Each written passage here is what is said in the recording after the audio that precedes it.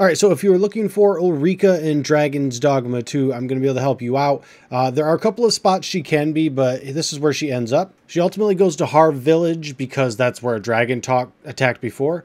But so she goes from... Oh, that's the Border Watch. That's not it. She goes from Melv, and that's where I started. And I actually ran into a spot where my pawn was like, hey, she's up here. Right here, there was a cave, but I couldn't get up to it, and the ladder was like glitched through the floor. So I think... maybe there was a bug there, and then I camped because I was like, okay, I need to turn into a mage so I can float.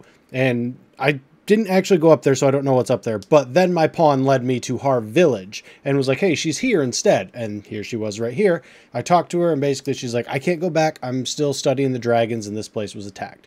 So I think maybe this village needs to be fixed up before you can even get the quest. Anyways, that's where she ends up, Harv Village. If you liked what you saw, got what you needed, like, comment, subscribe. See you guys in the next video. Later, Gators.